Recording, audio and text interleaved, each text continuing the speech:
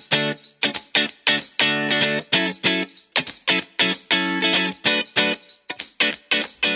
there, it's Blair for Blair's Cooking with Qualifirst.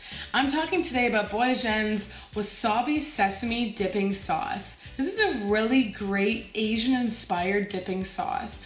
It kind of goes above and beyond just a regular dipping sauce though. Yes, you can dip bread in it, French bread, absolutely great.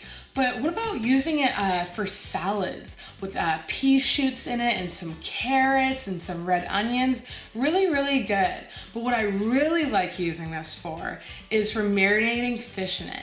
Specifically, sea bass is absolutely delicious. And one thing that I really like about it is that there isn't a long marinating time. Because it is potent and there is sesame seed oil, sesame seed oil really grabs onto whatever you're cooking with it.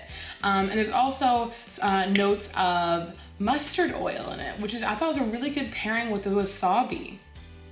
And if you can find a whitefish specifically, I would think, or even tuna would be nice as well.